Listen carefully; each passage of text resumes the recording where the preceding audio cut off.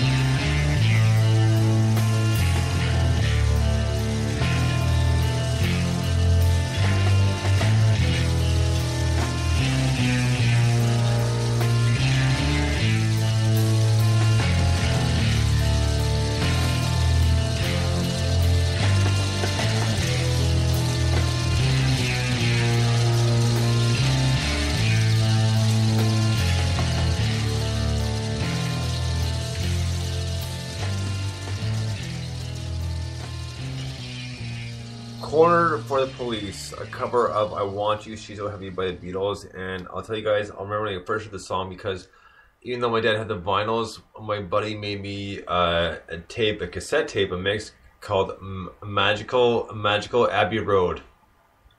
As a combination of a Magical Mystery Tour and Abbey Road. Right, right. Wow, was ever great. And I got into both albums. I got more of appreciation for them. So this is a great cover. Obviously, there's just one or two parts where, he didn't get the last part where John Lennon was like, where last I guess minute or so when they're kind of going the climb of the heavy was like heavy, dude, like he just had that long drawn out part of the miss, but still a very cool cover. Yeah. They did a really great job.